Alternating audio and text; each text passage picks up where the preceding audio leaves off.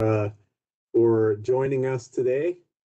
And I'm here to talk about stoneflies. I work for the US Geological Survey and the Columbia Environmental Research Center in Columbia, Missouri. And I have spent most of my career looking at the effects of perturbations on stream macroinvertebrate communities.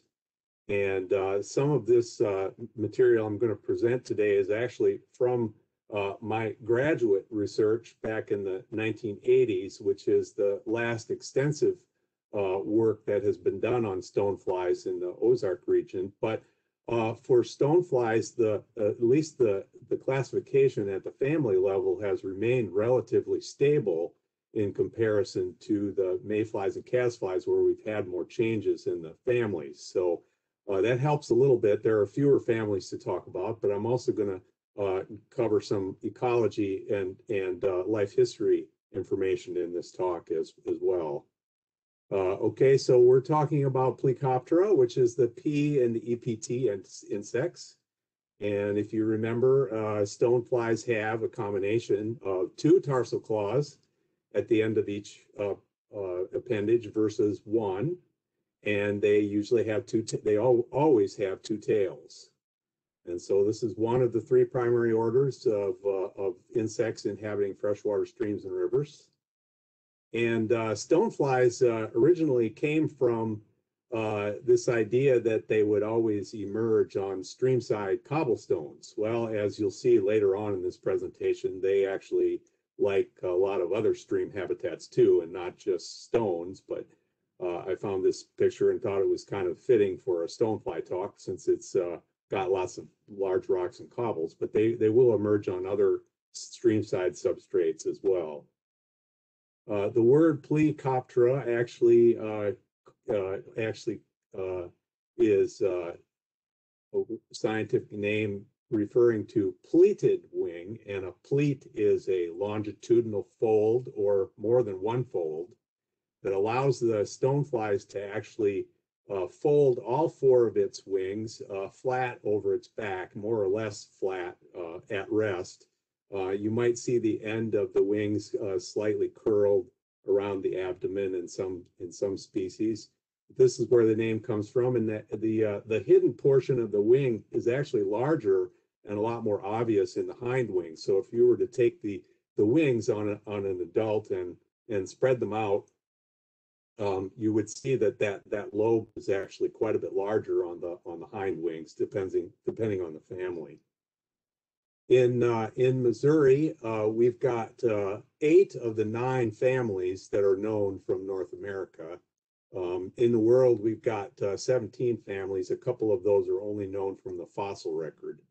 And so in North America, we've got 9 families. The Peltoperlidae is the only family that is presumed absent in Missouri. They've never been collected in Missouri or in the Ozark region. They're pretty common in the Appalachians and in the Rockies, but we've never actually collected them, even though we've looked for them.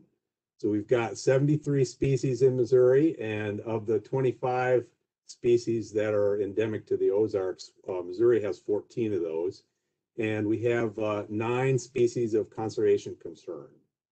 And as you can see, the breakdown in the season here, we're talking about the emergence to the adult stage. You can see that more than 3/4 of our species emerge in the winter and the spring months.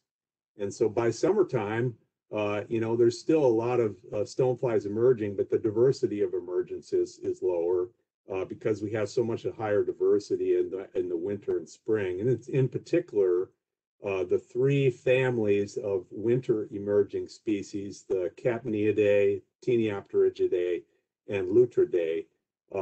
You can see that the winter emerging species in those 3 families make up more than 1/3 of our fauna. So you can see how easy it would be for a lot of monitoring programs and sampling programs that we have for monitoring to miss those 3 families entirely. And this is one of the reasons why sometimes they're not very common in collections, is because you really have to go out in the winter months to get those. Stoneflies are highly adapted to water that has adequate amounts of oxygen. They're usually adapted to highly oxygenated environments. You can see this picture on the left here shows their tracheal system. And usually if there's gills on stoneflies, they're usually attached to the tracheal system directly so that they can obtain lots of oxygen.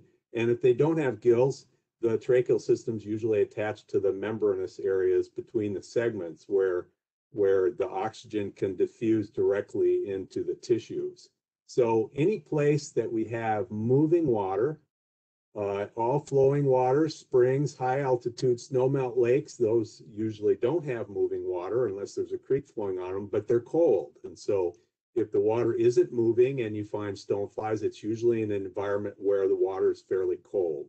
It has a higher oxygen. You also find them on wave-swept shorelines of larger lakes.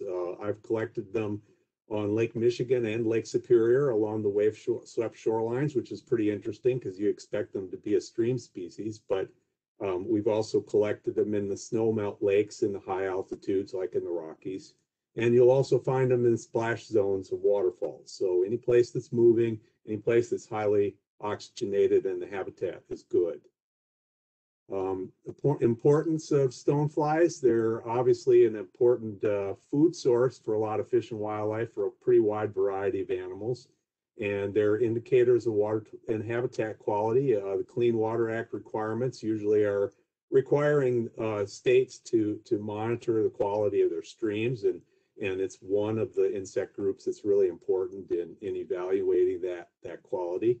And because the winter species are not very mobile, they can only do a lot of crawling, and they don't always fly very often in the wintertime. They're really a good indicator of past glacial dispersal patterns as well. So if you look at their distribution, you can kind of tell which places these stoneflies probably occurred in during the glaciated periods of time. And as the glaciers retreated, only the streams that had the habitats and the thermal regime suitable for them is the only places where they're found.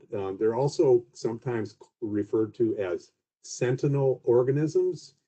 They're sort of like, an indicator that if the stream conditions are good and they can survive pretty well, then chances are most other stream inhabitants are going to do pretty well too. They're obviously imitated by fly fishers, as a lot of the other EPT organisms are. And our pollution tolerance values for Missouri, not just at the species level, but also the family and genus level, they range from 0 to 2, 0 being the most sensitive and 10 being the least sensitive.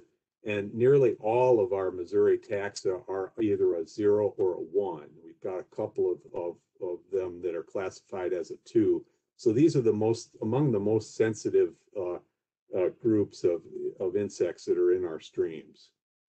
Stoneflies don't like these conditions. They don't like excessive amounts of sedimentation in a stream that can clog the interstitial spaces. They also don't like a lot of physical disturbance. Sometimes physical disturbance has a tendency to decrease the hydrologic diversity in a stream. And they like to have a lot of hydrologic diversity and places where the flow varies. And sometimes that diversity can be removed by things like channelization. I also wanted to note the picture in the upper left there shows a picture of a dam. And of all of the organisms that we find in our streams, they are probably, as an order, more sensitive to changes in and alterations in temperature than any other order. In fact, we've got some examples where a hydroelectric dam, because of how it alters the temperature regime of a stream, can actually eliminate the entire order Plecoptera, because stoneflies have this real widespread sensitivity to water temperature changes. And sometimes this effect can be noticed 20, 30 miles downstream of a hydroelectric dam. Stoneflies will just be completely eliminated as an order. And we've seen this in several places across the country. They're important in food webs. They not only feed on the aquatic fungi and algae and diatoms that cover the surfaces of leaves and woody debris, but they also, as predators, will feed on other insect larvae, midges, small mayflies, and they're also fed upon as a food source by other organisms in the stream. Crayfish often feed on other aquatic insects as well as detritus, and sometimes crayfish will eat small stoneflies. And of course, fish and other terrestrial vertebrates such as nighthawks and bats and raccoons will also feed on stoneflies. So they are an important part of our stream food webs, and both inside the water and out. The nymphs is what we refer to the immatures as nymphs. And the nymphs vary in size, shape, and color. Sometimes they're rather drab looking and may blend in with their environment, whereas other times they have a real striking contrast in color pigmentation. And so it depends on the family. So we have a pretty big variety there across the families. The top center photo picture that you'll see is the Peltoperlidae. They look kind of roach-like.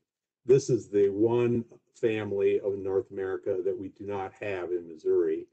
At least we've never been able to collect it. But the nymphal stage is the stage that spends most of its time growing and feeding and spends more time in the water most of their life cycle as nymphs. The adults are colored differently. They're very similar in body shape, but of course, instead of having wing pads, they have their full wings. And most of the species that emerge in the wintertime are black. They can absorb the sun's energy. They can really stand out on a light colored surface that way. And so most of our winter species are pretty dark colored. The summer species are more colorful. They may blend in with their environment better. The lower right there, you'll see a Chloropurlidae stonefly. These are usually yellow or green, and so they also will blend in with streamside vegetation. They've got a little bit of camouflage there to keep from being eaten by predators and so forth. So the spring and summer species in general are just more colorful as adults. Now, if you look at the key to the families for stoneflies, the very first breakout in the key couplets is based on the mouth parts, and these are the paraglossy and glossy of the labium, which is right underneath the head on stoneflies. If you look at these, and you'll see that most of the species that belong to the families on the left, these would be the Perlidae, Perlotidae, and Chloropurlidae, have the paraglossy much longer than the glossy, and these are most always predators or predaceous engulfers. They usually engulf the prey whole, whereas the ones on the right, where the paraglossy and glossy are even in length, these are mostly herbivore detritivores. And so you can see that these families here, the stonefly families, the mouth parts are really key, and they really do have a relationship to what it is that they're eating out there. So this would be the first part of the morphology that you'll look at in the keys will be the mouth parts of the labium. You also look at gills on stoneflies, presence or absence, and then also the location. Sometimes they can be located on the underside of the head or the neck region. Sometimes they'll be in the thorax. And then also the adult stoneflies will leave a scar or a remnant of a gill underneath, and you'll be able to see these and the location of those when you're trying to identify the adults. You'll see in the upper right picture there, we've even got the Pteronarcidae, which is a family that's our only family of stoneflies that actually has gills on the abdomen, only the first couple of segments of the abdomen, and you'll still see remnants or scars underneath the abdomen there where those gills were on the nymph, after they emerge into the adult stonefly. We also use the legs for identification in the key, and specifically we look at the length of the tarsal segments. So if you look at the segments of the first two tarsal segments of the tarsi, the number 1 and number 2, they'll either be equal in length, or that second tarsal segment will be a little bit shorter. So this is pretty easy to look at as long as you're looking at the leg from the side. We also have the wing pads, and these are the developing wings that are on the nymphs. We'll look at the shape and also how much they diverge from the center line. So if you were to take a straight line and draw it from head to tail, right down the middle of the thorax, sometimes the wing pads will diverge away from that at an angle. And this is what we refer to as divergence in the keys. Sometimes they kind of sort of look like jet wings.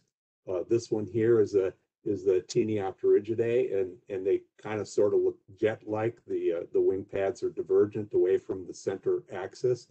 Again, this wing pad characteristic is going to be the most useful on nymphs that are mature or close to mature, and that's what most of our keys are based on, are mature specimens. So if you do have specimens that are younger or have not grown very much yet, the wing pads may not be visible, and you may have to use other characters to ID them to family. We also use wings in the adults, the veins of the wings, and also the coloration. And I'm not going to get into the adult keys very much, but that's one character we use a lot to key out the adult stages. Other parts of the morphology, we also look at body features, and they might be things like spines. Sometimes spines will be found around the eyes or on the back edge of the head region.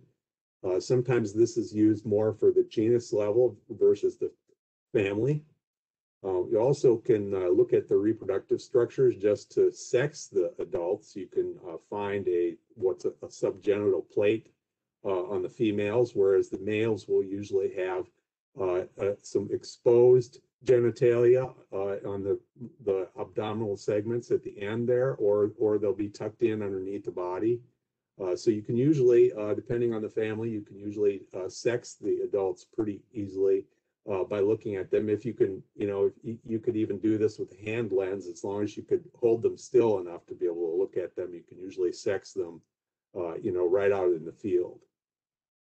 Another body feature that is common in the keys is this membranous pleural fold that is right along the outer edge of the abdomen. If you look at the ventral side of the abdomen, and in the Capniidae, one of our winter families, this pleural fold goes all the way to the 9th abdominal segment, whereas in the Lutridae, it stops at the 6th or 7th abdominal segment. And again, this is kind of difficult to see on the immature nymphs, the ones that have not grown to full maturity yet. But on the mature specimens that are just about to emerge, it's pretty easy to see.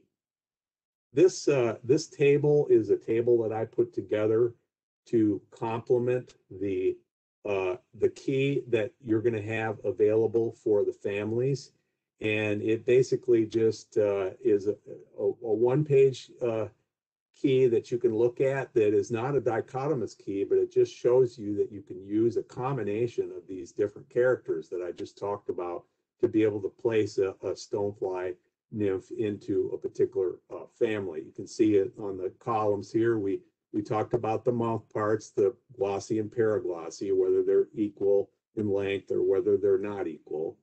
And then we also talked about the gills. There's some families like the Chloropyrlidae never have gills, whereas they're usually branched on the thorax and the pyralids, and their pyralotids may not have any, or they might have a single finger-like gill under the side of the head or the neck region. And then you can also look at the Pteniopterigidae, or one of the winter families. They have sometimes have a single gill just on the coccyx of each of the legs.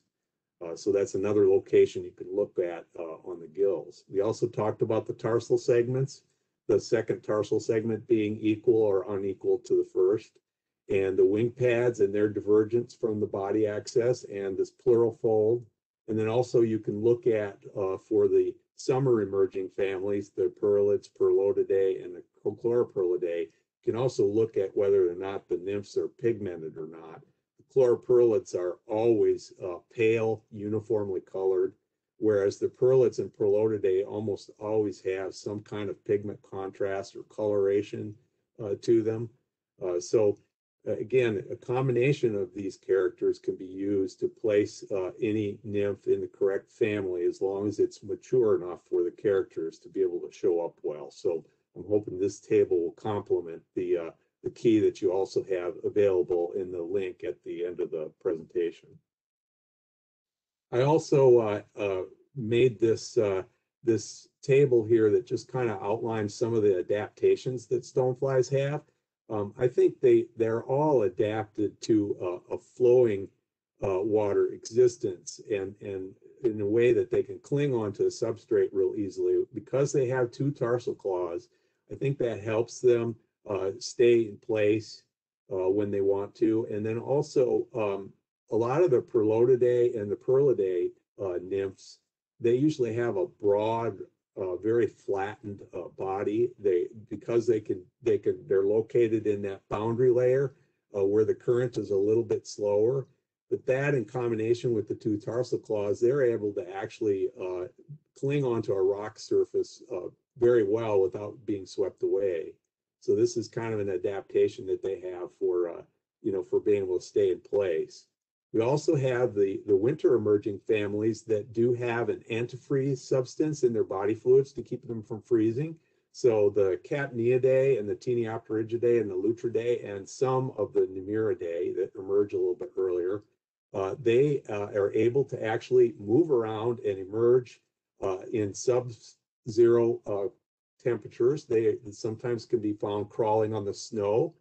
Sometimes in a stream that's partially frozen over, they will actually emerge and crawl out of the hole in the ice and start crawling around in the snow. And so they actually have an antifreeze substance in their body fluids, and their black coloration also serves to absorb the sun's energy a little bit easier when they're on that contrasting background.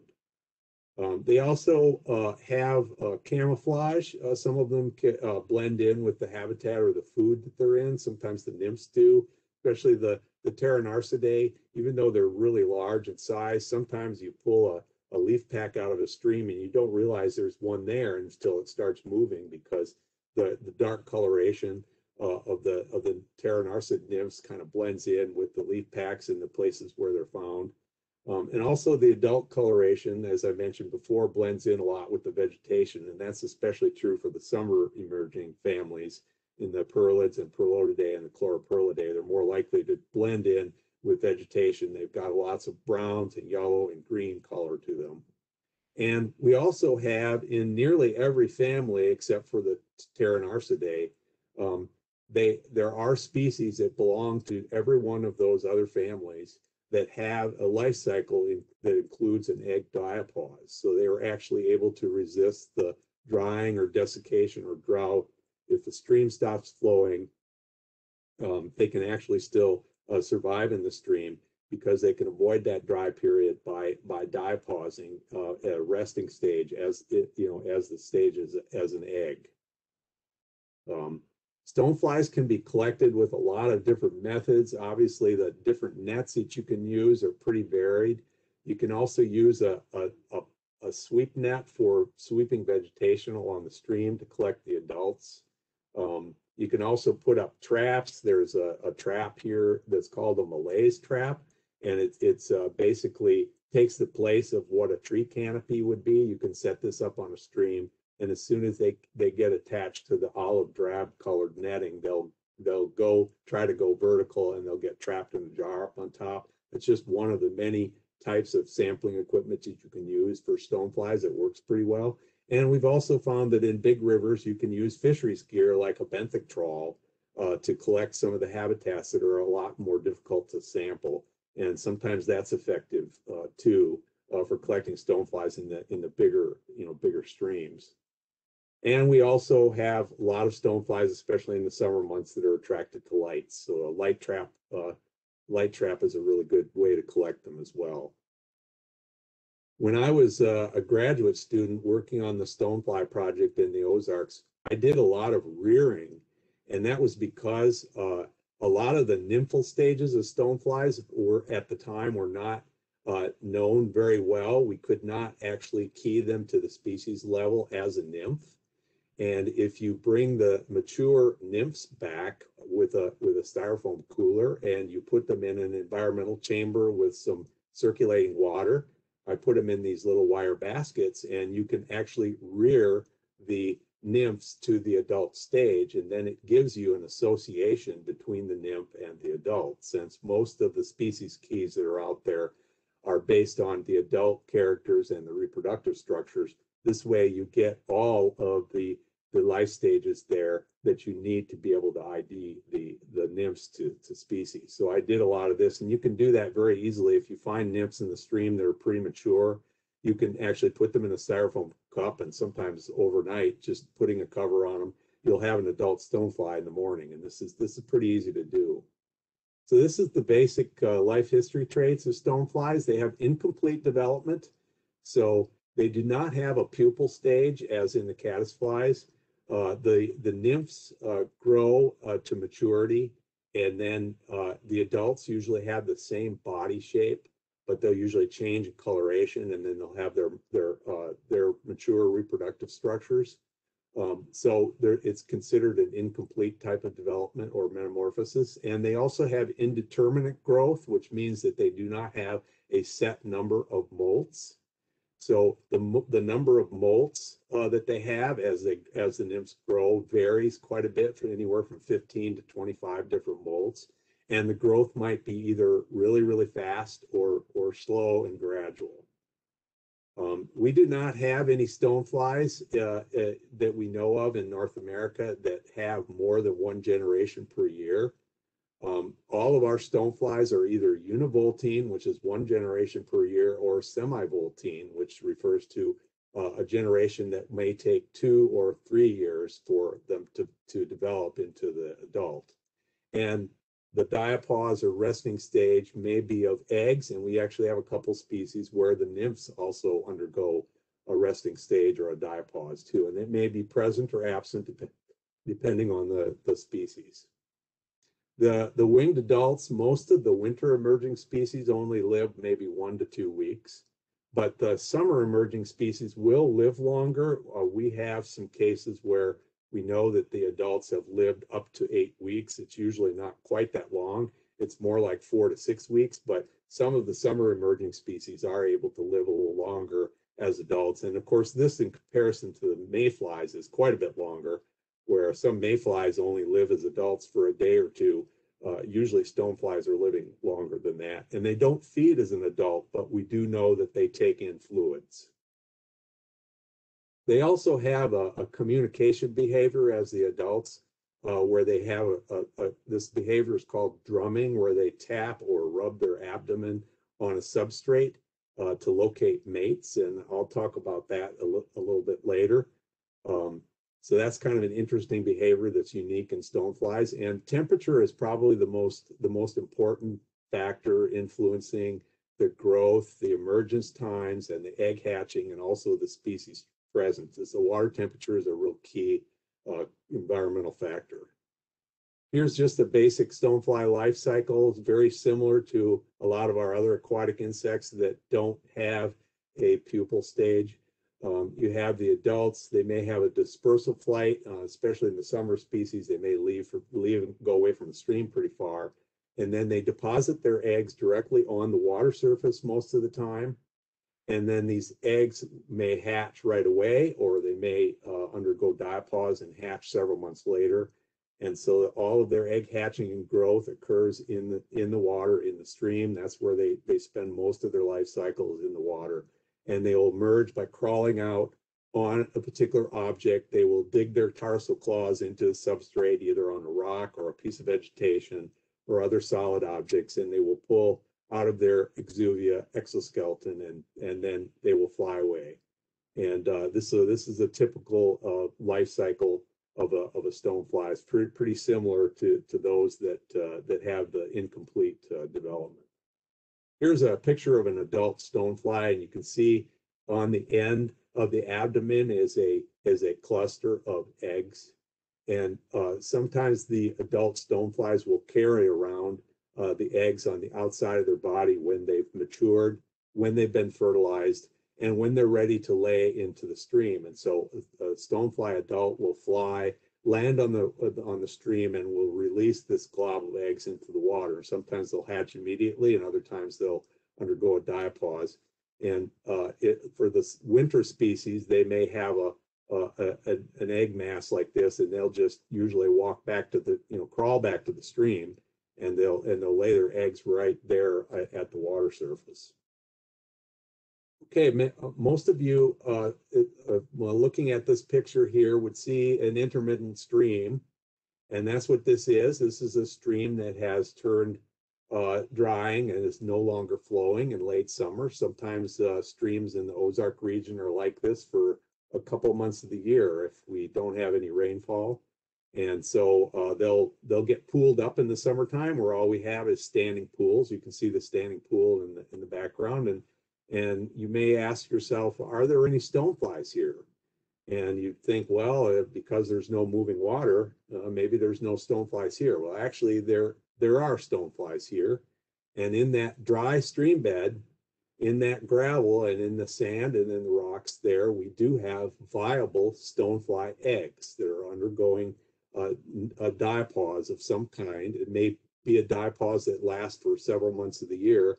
And as soon as the stream becomes hydrated again in late summer or fall, either due to rainfall or changes in the hydrology of the stream, where the stream will start flowing again, these eggs will hatch and immediately start growing. And we've actually taken substrate from the stream and collected it and actually put it into stream water and into an environmental chamber where we can control the temperature and drop the water temperature slowly, and we can actually get stoneflies to start hatching from eggs and growing right into an environmental chamber. And that pretty much, shows that this dry stream gravel is a viable producer of insects and just carries a life stage that happens to be a resting stage when that's an adaptation for these kind of environments. Stoneflies are not the only ones that do that. We've got some other aquatic insects that do that as well, but stoneflies are one of the main groups that have that kind of a life cycle adaptability. There have been some studies out there that have looked at the productivity of stoneflies in different habitats. And it's pretty interesting because even though they are found in stones and gravel and rocks, they also really like organic matter, and especially the ones that feed on bacteria, algae, and fungi in the stream, or they feed on leaf material. So we have a lot of them that are classified as herbivore detritivores. They're either shredders or they're scrapers. And then we have some that are predators, and we've been able to document that they definitely do engulf their prey whole. But then we also have some omnivores as well, and they may start at one functional group, and they may start as a herbivore detritivore, and as the nymphs grow and get larger, then they start switching over to another food source. So we have some that will do that as well. But there are some studies out there that have shown that stonefly production is actually higher in leaf packs than it is in gravel substrates, and that's true for some species. So it's pretty interesting that we have stoneflies here, but sometimes they would prefer to be in the leaf packs. As long as the conditions in the leaf packs are good, they like to be there as well. The next few slides, I just wanted to show you an example of some of the life cycles that stoneflies have. And so these next three graphs, the axis on the left there says HCW, and that stands for head capsule width. And so we look at the width of the head capsule as a measure of growth. And then the arrows that you see signify when the stoneflies are emerging from the stream. And this is actually shows a year and a half, 2 year period of time. And this first one example here is an example of Allocapnia, which is in the Capnidae. It's one of our winter emerging species.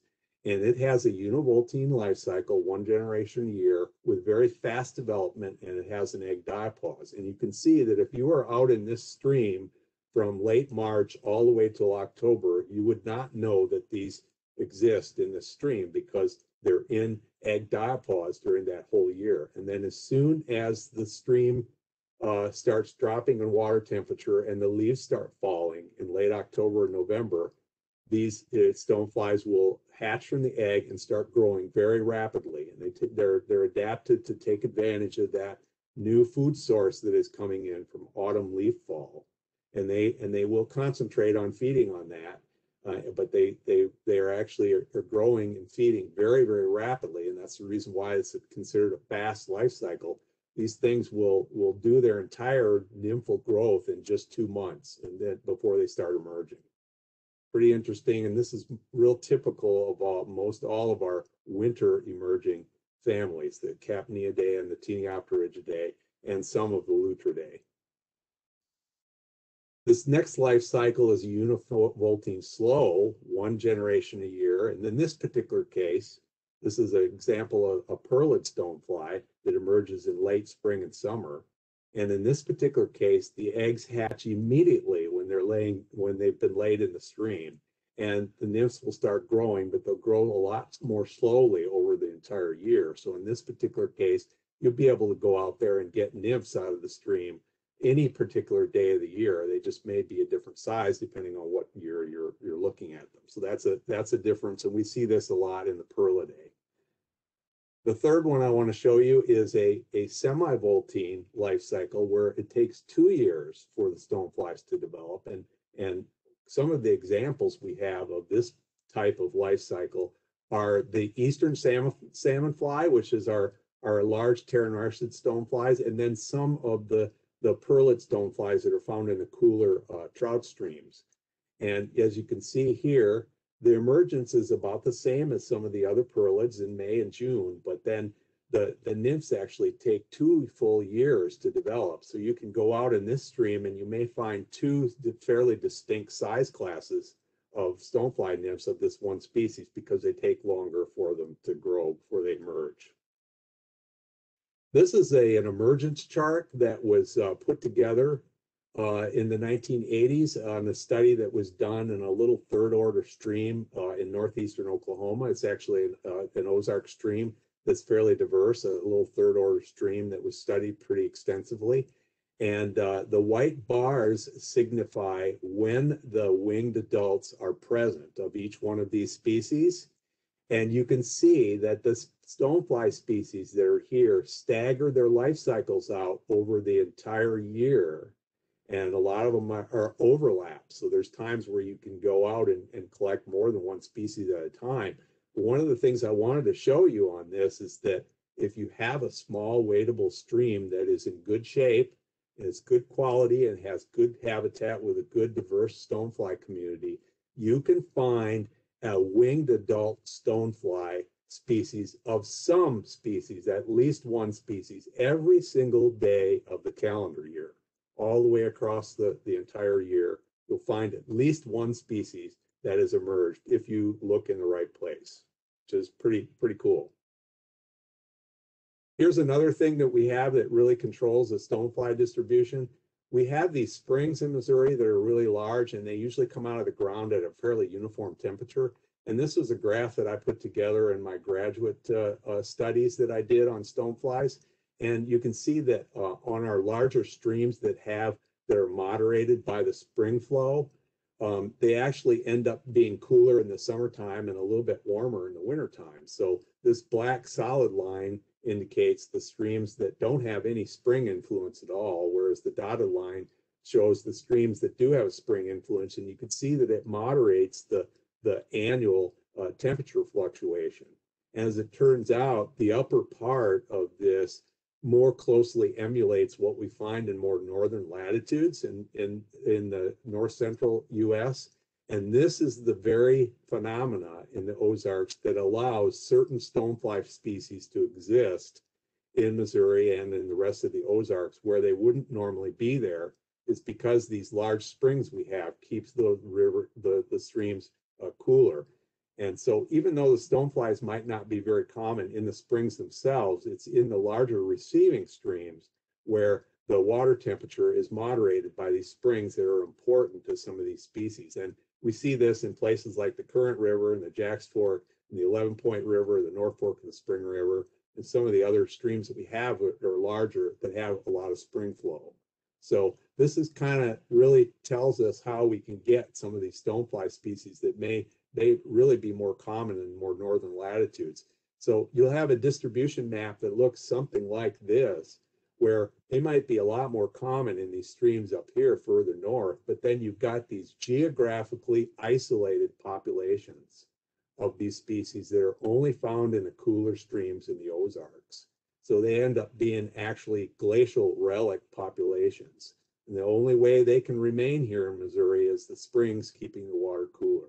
And of course, this also coincides with a lot of our trout waters, places where trout are being stocked and where trout are thriving or are being caught by fishermen. This is here. I wanted to show you one example of a species of conservation concern. We've got this capneid stonefly, and the common name for this one is the pygmy snowfly. This particular species is kind of unique in Missouri. It's a conservation concern listed species, and it actually has diapause as a nymph. And it's only found in the permanently flowing streams with the cooler water temperatures. And you can see how geographically isolated the populations in Missouri are versus the other populations we know of in North America. And they're pretty far away and probably have been isolated geographically for hundreds of years since the last glacial event. And so this can kind of tell us some good information on where those glacial dispersal patterns might have been. And part of that is just because the capneid stoneflies are real limited in their dispersal capabilities. As you can see, that the males usually have short abbreviated wings, and even the females with the full-size wings, they really can't fly very well. They depend on being able to crawl. And so they can't move very far. And because they can't fly and they don't have dispersal flights, they stay fairly close to the stream.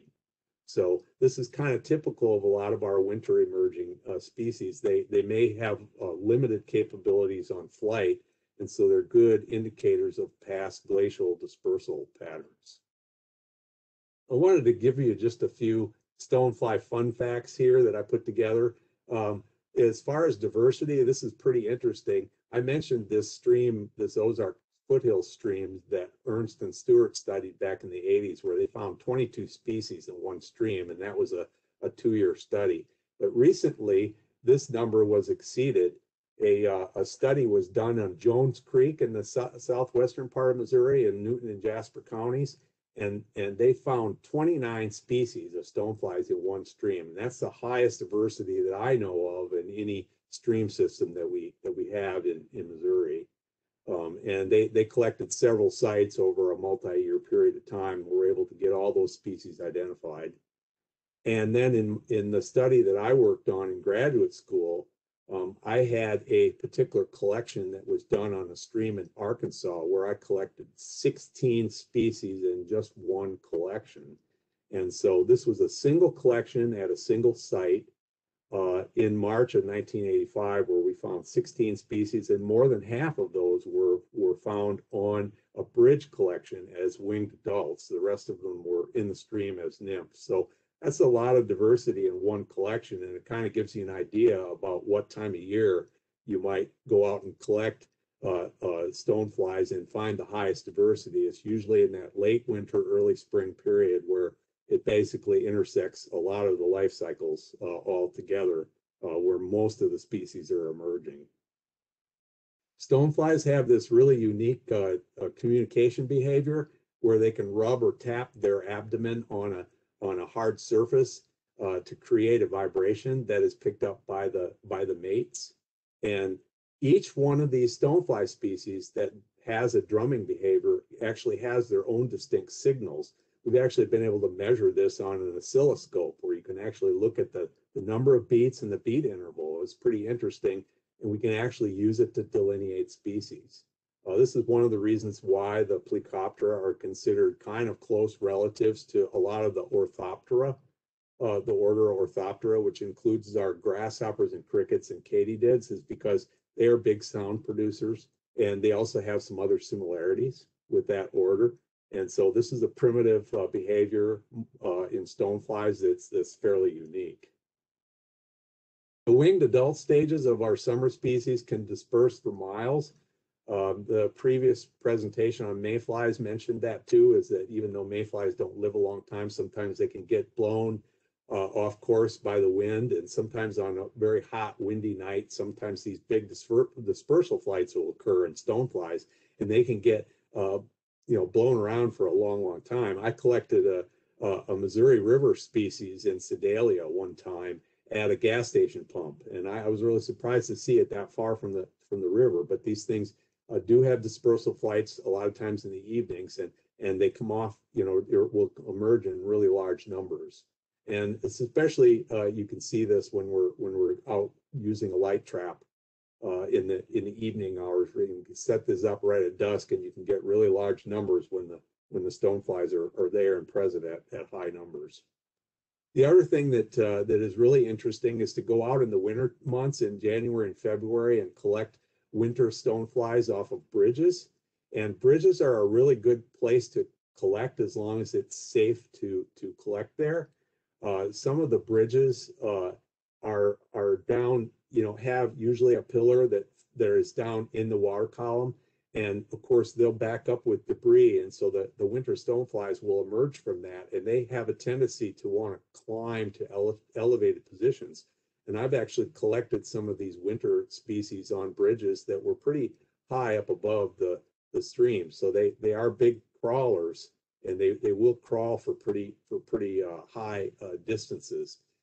Bridges end up being an interceptor of their emergence behavior. So if you do have a bridge there in a stream, they're good places to collect because they're easy to see, but they also usually will intercept them because they think they're crawling up a tree, but they're actually crawling up the pillar of a bridge or something. And then when they end up being in an elevated position, they can gather the sun's energy a little bit easier and remain active during the day. So they end up being some pretty good places to collect. Here's an interesting account in the literature. Stephen Hitchcock, who published the Stoneflies of Connecticut back in 1974, he mentions in his introduction to his book that there was a schoolhouse positioned really close to a stream, and they had left the windows open in the schoolhouse, and a large emergence of one of the winter stoneflies crawled in and got inside the schoolhouse, and they considered it a nuisance. Most of the people that had seen this emergence did not even know what kind of insects they were. But it was kind of an interesting account that this occurred just because the schoolhouse was positioned really close to the stream. Here's a very interesting species. I don't know if any of you have been out to Lake Tahoe, but Lake Tahoe, of course, is this large lake out there in the west that is drained mainly by snowmelt, so it never really gets very warm. We have a species of Capniidae. This is Eutacapnia tahoensis. This particular capniid species can undergo its entire life cycle underwater without actually ever leaving the water. So the nymphs will hatch from eggs, grow, and feed underwater. They will actually molt into the adult stonefly. They don't have any wings, but they will mate underwater and lay their eggs underwater, so they can undergo their entire life cycle underwater in Lake Tahoe without ever actually leaving the lake. They don't ever have to crawl out. Usually stonefly emergences are not very conspicuous next to some of the other insect groups. In fact, the casual observer might never notice them. One exception is the western salmon fly, and this is one of our largest stoneflies. These are like 2.5 inches long as adults. We have a closely related species in the Ozarks. We have the eastern salmon fly that's very, very similar, and that's found real commonly in the Current River and in the Levin Point and the Merrimack River and some other places. But this is one of the more conspicuous hatches that we find in our rivers out west. You usually find it in the larger streams, and it happens usually right after snowmelt. But there's a huge economic impact associated with this emergence because there's resorts and fishing guides and float trip outfitters and fly fishermen. They all benefit from this hatch, and a lot of people will plan their vacation time around this event, just so that they can be there when they're hatching and have the chance of catching large trout with their fly fishing gear. So it's a very, very interesting hatch. I've been out there out west during the middle of one of these hatches, and it's really astounding to see these large insects crawl out of the water and the numbers that they're present in. And again, we've got an eastern salmon fly version in the Ozarks that's a little bit smaller, but it's closely related. And if you know right where to go and what time of year they emerge, it's pretty interesting to see them. There are reports that some streams have had a decline in the hatch because of drought and dewatering and some of the temperature changes, which is kind of sad. But this is a real big hatch and a very significant one for North America. We've also seen, really interestingly, some photographer latched a hold of the salmon fly hatch and took photographs of stoneflies mating, of these salmon flies mating, and actually used it for an advertisement for fishing gear. And so you see this here as an advertisement to sell fly rods. And it's pretty interesting to see this, because rare is it that adult stoneflies are ever found or featured in an advertisement. Usually you're more likely to see that in a mayfly or a dragonfly rather than a stonefly. It's just not very commonly seen. And in fact, most people don't take pictures of the adults. It's just something you don't see very often. This is another interesting phenomenon. We have a plant in Missouri that's considered a riparian species. It's called Ozark witch hazel. And Ozark witch hazel is actually our earliest blooming plant that we have in the Ozarks along our streams. These things will flower and bloom in late January through February into early March. And they are thought to be pollinated by some group of insects. But there's been few, if any, attempts to actually be able to document what insects are responsible for pollinating this plant. And it's always been suspect that winter stoneflies may have a role, since they are about the most active winter emerging insects there are during that period of time. And since this is a riparian species, they may very well crawl up and get into the flowers and on the flowers and on this plant in large enough numbers where they may actually passively be able to pollinate this particular species. It's pretty interesting. If any of you have ever been out in the wintertime and seen this blooming, it's an interesting phenomenon to see a plant blooming like this when there's sometimes still snow on the ground. Yes, this is a creek course, but we do have some big river stoneflies, and we've got a few species that are restricted to our very biggest streams. They're found only in the Missouri and the Mississippi rivers, and they can be collected if you are there at the right time and if the water level hasn't fluctuated very much. So it is pretty interesting to see that they're not only found in headwater streams and everything in between, but they're also found in our big rivers as well. So just in summary on the stoneflies, a kind of a take-home summary, it's a major diet item to a lot of animals that we like. Bats just love them. Some of the bats that feed at dusk, right when the large stoneflies are emerging in the summertime, they'll feed pretty heavily on these. I've been to some streams before when I've been light trapping, and you could see the activity of bats in the stream corridors pretty high along some of these streams, and stoneflies are probably one of the major food sources for them. But they don't just like stones either. We've seen that they also do like other stream habitats besides stones and cobbles. And their success really is tied to their life history requirements, especially water temperature and water quality. But in general, their hatches are more secretive and less conspicuous than what you might see with mayflies or caddisflies. The casual observer may be on a stream with a lot of stoneflies and not really even know that they're emerging unless they really look closely for them, because they just usually are not as conspicuous or as obvious as other groups. But the most interesting thing, I think, is the fact that we've got a lot of our species that are emerging in the winter months, and people just miss them if they're not out there at the right time looking for them. And they are among the most active winter emerging insects that you will ever find on the stream. And even if they stay close by to the stream and they're hard to find, if you know where to look for them, you definitely will find them if you're there at the right time. And they are associated with a lot of our more unspoiled places that we like to visit. Their presence is associated with clean water, maybe perhaps more than most other groups. I wanted to mention a few books that you might find out there that are interesting for stoneflies. There's one on fishing here that is Stoneflies for the angler, which is for people who like to do a lot of fly tying. It's a good book that was devoted specifically to stoneflies. There's another one here that's a photographic book of stoneflies that has a lot of really good pictures of nymphs and adults. And this one is still available, even though it's out of print. I'm pretty sure there's still copies available.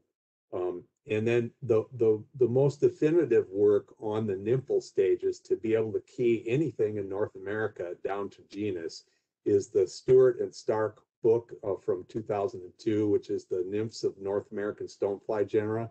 This one is also out of print, but there are lots of copies available to be able to buy this if you want to. It's the most definitive work there is on the nymphs. It also has a nymphal key for North America that's very similar to the one that you'll get here at the end of this talk, that it just includes some of the other taxa that you find in the Rockies and the Appalachians that we don't have here in the Ozarks. These are three books that you should look for if you're more interested in learning more about stoneflies. And I have the references here that I used in this presentation, and I guess I'm ready to entertain questions. All right. Yes, we had some really good questions come through the chat, so I'll see if I can address all of them the best I can. So I'm going back up. Give me a moment. I think this one might have been answered, but there was an indication that the eggs are a little less temperature sensitive than the nymphs and the adults. That would have been early on in the presentation. Yeah, they probably are, just simply because they usually are in a resting stage at that point, and because they're able to withstand the effects of drying and desiccation. They probably are not as sensitive to temperature as what the nymphs are. This would be something that might be kind of difficult to study too, because you'd have to do a lot of laboratory studies to really be able to tell what their sensitivity is. I think the temperature sensitivity has been studied more in the nymphs than the eggs have, but that's what I would suspect. Right, and we have a couple part question here from Ron. Are stoneflies a more developed species than mayflies? They seem more developed and have more variety, but are all the EPTs about the same? Is there a progression in these three groups, so between the stoneflies, mayflies, and the caddisflies, as far as I guess would this be sort of like for adaptations, that maybe they're more adapted? I'm guessing is that what they mean by morphologically. developed? I'm guessing morphologically, or historically, as primitive versus more advanced is what I'm getting. I think actually there, if you look at the evolutionary tree that I have seen and where the Plecoptera falls within the insect orders, I think it is considered more primitive than advanced. You've actually got some, you've got some species that are more advanced in certain ways, but I think in general as a group, they're considered more primitive than some of the other stream insects. Okay. Is there a minimum stream flow required for the eggs to hatch? Actually, we do not know that. There has not been very many or few, if any, studies done on the egg hatching requirements as far as flow. I think there's been more done on temperature than there has been on flow. That's a perfect segue to the next question. Yeah. On what is the water temperature range for stoneflies? Well, some of the summer species can withstand all the way up till 30 degrees C, which is about our maximum that we usually see in most of our streams. And they can handle that temperature. Some of the summer emerging species can. But even amongst those few summer emerging species that can handle it, they usually have a tendency to emerge as an adult before those streams ever reach those higher temperatures. There's some stoneflies that will emerge right before the stream dries up or right before it stops flowing, if it's going to be an intermittent stream. And sometimes that's when these streams will attain their highest water temperatures, is right before they stop flowing. And a lot of times the stoneflies are ready to emerge if they haven't already emerged. And we see this with some other insect groups too as well, not just stoneflies, is that if it's going to pool up during the summer, a lot of the insects will be there along the water's edge and ready to emerge before the temperatures would actually ever get up that high. Okay, great. Another interesting question is, wouldn't water below dams kind of mimic the temperature of spring-fed streams in attracting a more diverse species distribution? In some ways, yes, they would. But it depends on the degree of mixing, and also the design of the dam, and also how large the impoundment is behind it, and what the residence time is. So those are all things that can make a big difference there on the thermal regime. The springs that moderate the temperatures don't do it exactly the same way as a dam does. Parts of the thermal regime might be similar, but maybe not all of it. And this really varies quite a bit. I've seen some dams with small impoundments behind them that don't have any release from the lower levels of the reservoir, of the impoundment, that have very little effect, because the temperature really won't change very much. But then there's others, especially the larger bodies of water, that have the mixing between the top and lower parts of the lake. Sometimes that varies with the way that they regulate the flows below the dam, and that's sometimes where the differences are. So it just depends on the situation. And that actually leads into the next question pretty well. Because they're so sensitive to temperature, is climate change having a large effect on them? I think if I remember right, there have been some proposals for research projects to that effect, in particular, looking at some of the stoneflies that are in the high elevations that depend on the cooler water temperatures. And we would expect that those that are kind of on the fringe of their thermal tolerance would be the ones that might be affected first from climate change. And so I think there's been a few studies out there now that have looked at that, but these are also studies that may need to be multi-year to really be able to see the effect too, because sometimes you've got a big enough difference between one year and the next that it's hard to make a definitive conclusion on that. I think there have been a couple of cases that are documented where the stonefly community has shifted a little bit in some streams where the water has warmed up, where we've seen a decline in the populations of certain species and maybe an increase in others. So there's been a couple of cases there where that's been looked at out west, especially where you've got lots of irrigation and places where the streams end up dropping in flows quite a bit, where the temperature ends up going up. So there's a lot to do there. And stoneflies would be a really good group to study for those kinds of effects because of their thermal sensitivity. I don't recall that there's been anything real definitive, but I do remember some proposals that I've seen, some research proposals that I've seen to that effect, to kind of look at some of these different aquatic taxa that are sensitive to temperature. They would be the first ones to show the effects if you were going to look for it. Great, and I think that might have answered some of the following questions, but we'll see. But I have one that's a little bit different. Are the nymphs of the winter species that we have in Missouri also black in color like the adults? Or does the adult color not correlate to the nymphs? I think you might have addressed a little bit of that. Yeah, that seems to be the biggest change a lot of times when these stoneflies emerge from a nymph to adult is the body shape stays about the same, but the coloration changes.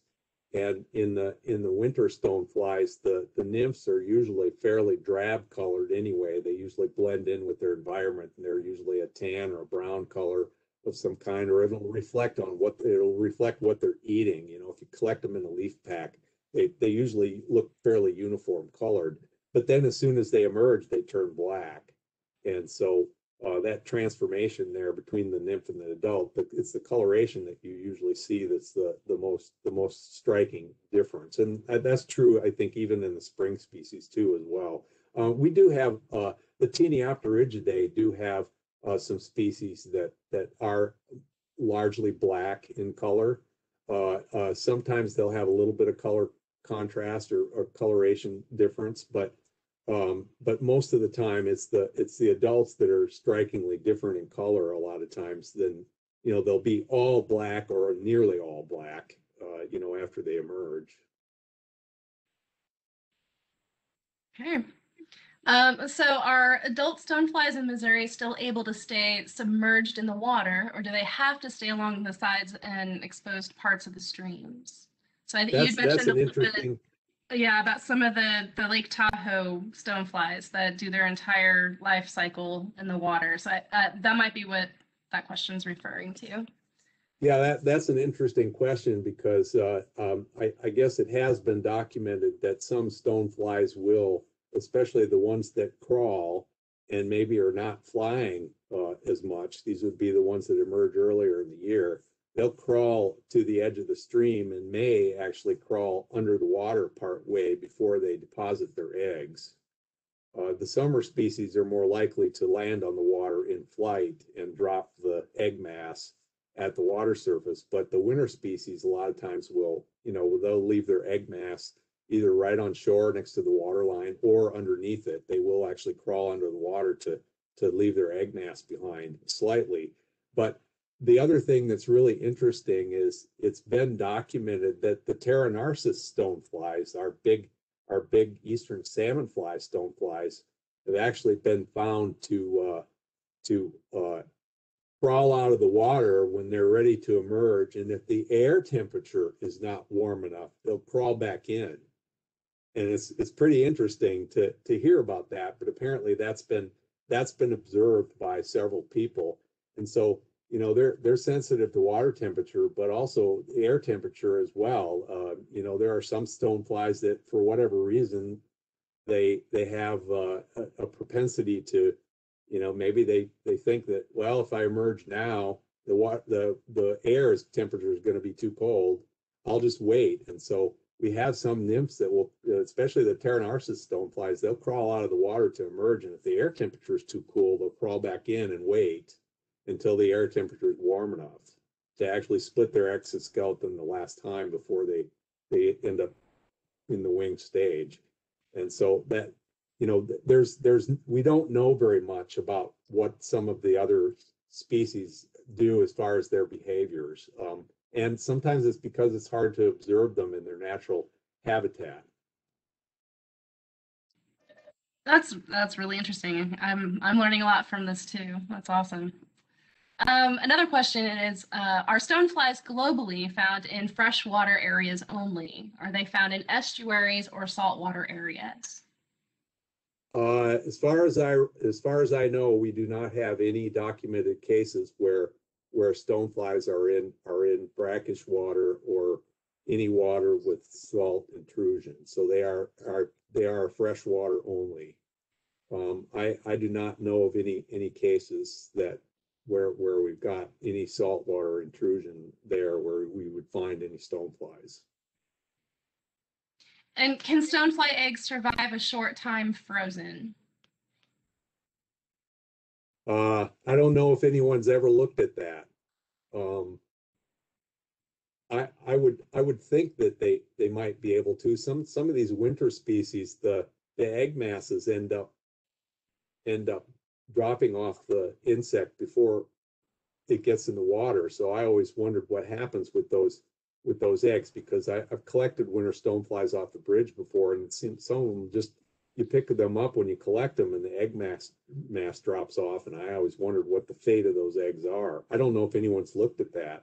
It would be something that would be interesting to look at, because it probably happens a lot more with the winter species. Sometimes they don't make it back to the stream. So then what happens to those eggs? And that's a good question. I don't think we know what the answer to that is totally. Right. Well, and kind of related to that, but conversely is, when we have a heavy flood, as we've had the last couple of weeks, especially here in mid-Missouri, doing our biological monitoring, can be impacted by the flood. And so what would you suggest as far as after a heavy rain, like we had here in Columbia, we had 3.5 inches, for doing your biological monitoring? Like, how long would you suggest to let the creek settle and let the invertebrates kind of come back? They used to suggest 4 to 6 weeks before the stream community would reach some kind of equilibrium again. It may be less than that for some streams, and part of it depends on how high the water got, how much scouring there was in the stream channel, and so it really does vary. But that I think that's in some of the protocols and some of the monitoring protocols out there. They suggest a 4 weeks minimum, simply because it may take that long before the communities actually get relatively stable again. And that of course can vary based on the magnitude of the flood. Right, and I think as far as the stream team program goes, I generally suggest at least a week after an urban stream flood, simply because the streams are flashy, that they're going to come back down to a safe level without additional precipitation. But that can vary depending on what kind of watershed, if it's well vegetated, well forested, that can be very variable depending on the type of stream. So I hope that answers that question. And I think that's about all we've got for today. And so again, I thank you all for joining us today. Feel free to email any of us with any additional questions. Again, there will be a drawing for a copy of the Merritt and Cummins Introduction to Aquatic Insects of North America book, for those who stuck around long enough for the entire presentation. So thank you again, and we'll see you on Tuesday, hopefully. Yeah, thank you everybody for coming. Barry, that was an outstanding job. Well done. Thank you.